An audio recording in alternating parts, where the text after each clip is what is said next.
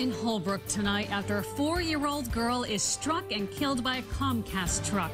The girl was rushed to the hospital, but sadly, it was too late. I'm Katie Bryce. And I'm Ken McLeod. The driver had to be hospitalized because they were simply so upset. WBZ's Jim Smith is live for us in Holbrook tonight. Well, Katie and Ken, such a terrible situation in the town of Holbrook on this Saturday night. A horrible accident, and now a little girl has lost her life. A Comcast truck is towed from a grim scene in Holbrook, a weekend tragedy on a quiet cul-de-sac. Police say the truck somehow hit a little girl who was on Fargo Road around 1 in the afternoon Saturday. The injuries were fatal. Motor vehicle accident. A young child was struck, 4 years old, was struck by a commercial vehicle.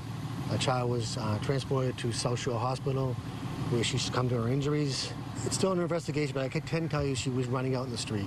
Neighbors said they heard screams as an ambulance rushed to the scene. There's also word the driver of the truck had to be transported because he was so upset. Police also performed tests to check the brakes of the vehicle. It's expected that truck will be further evaluated as the investigation goes on. And at this point tonight, there's no word of any charges against the driver. The name of the young victim has not been released yet. Live in Holbrook, Jim Smith, WBZ News.